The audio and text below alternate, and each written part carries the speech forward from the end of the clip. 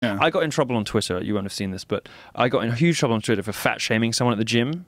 And I was like, no, this is disgusting. I don't want to have to look at this, right? Well, this that's is how a person gets thin, though. They go to the gym. Fat shaming works, right? And I was doing this person a favor. What I explained in my follow-up piece is like, do some good, call someone fat today. It works. Don't believe these bullshit studies that come out. The only serious study that says that fat shaming doesn't work is from University College London, and it is hopelessly flawed. It deals with a tiny group of like 50-year-olds and upwards, and that's not what this is directed. That's not what the messaging is directed to, because they're using young 25 to 35-year-old singers and writers in these commercials telling 20-year-old girls they can eat what the fuck they want. This is not about 50-year-olds, right? So don't believe this stuff, because it's not true. You've got to dig under the surface. Of course fat shaming works.